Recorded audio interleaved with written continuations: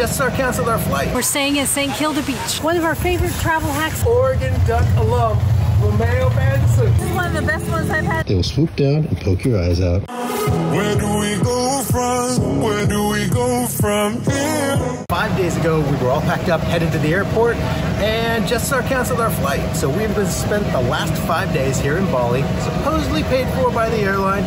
We're packed up again, heading to the airport. We'll let you know how it works out. Jetstar continues to do great. Just got here, our flight's already been delayed, and this is the longest airport line we have stood in years. All the way over there. More to follow. We asked about a refund. They said we had to talk to them when we get to Melbourne. Boy, it just keeps getting better. Looking more promising.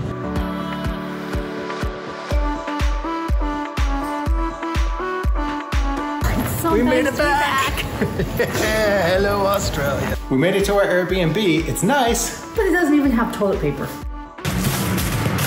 Now that that's done, it's time to explore Melbourne. Welcome to Melbourne, the capital city of Victoria. The city is home to over 5 million people and is consistently rated one of the most livable cities in the world. It's definitely one of our favorites. This time we're staying in St Kilda Beach. In the past, St Kilda had a well-earned reputation as a place to avoid, but that's all changed in recent years. It's now one of the hottest areas of the city. And twice a year you can see the little penguins nesting under the pier.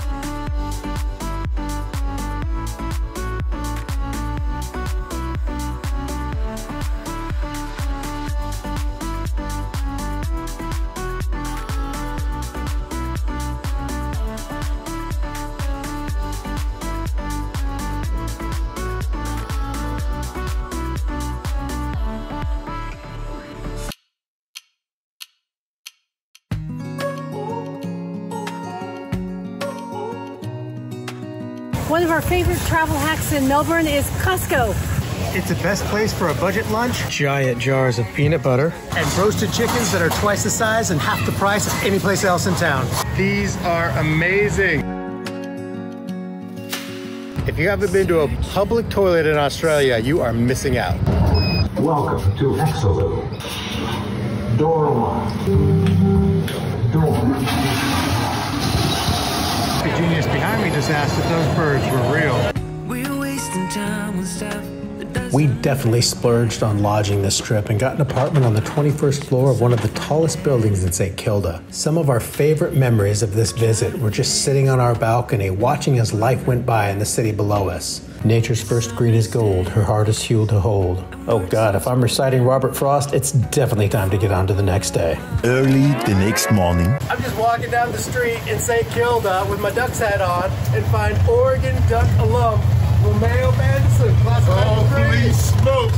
Go Ducks. Go Ducks. Unbelievable. Oh, I got all my stuff in my hands, but go Ducks. Go Ducks. Across the world, I'm so fired up. Best birthday present ever. Happy birthday, man. Thank you. Every Sunday they have the St Kilda Esplanade Market.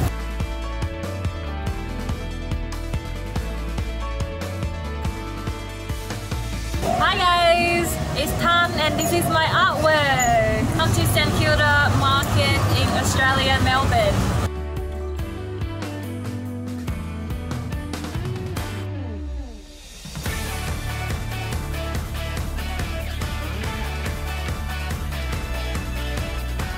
So good, messy, but really good. The lamb that's a little bit of charcoal on it, this is one of the best ones I've had in a very long time.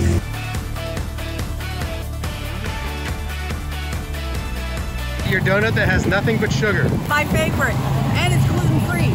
It's warm and crispy. Oh, the inside's nice and soft, and the outside has a little crisp to it. Oh, that's a good donut. And that's a wrap on the market.